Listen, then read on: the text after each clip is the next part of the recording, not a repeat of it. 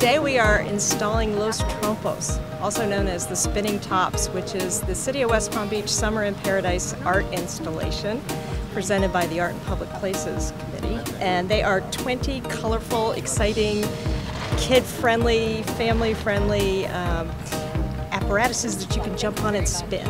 I could see sitting in here and reading a book, definitely, but you know, the biggest thing is the kids can all jump on them and the parents can push them, and then the parents can get in and the kids can push them. Or, you know, you might have a date night on Clematis, and why not come down and take a spin? We just really hope they engage with our waterfront. You know, that's one of the biggest things through our events and everything that we do. We want people to come down. We want them to engage with the waterfront. We want them to visit our merchants. We want them to have a summer in paradise. It's absolutely free.